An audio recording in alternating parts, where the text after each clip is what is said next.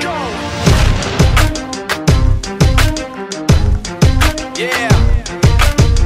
For those of you that wanna know what we're all about, it's like this, y'all. This is 10% luck, 20% skill, 15% concentrated power of will, 5% pleasure, 50% pain, 100% reason to remember the name.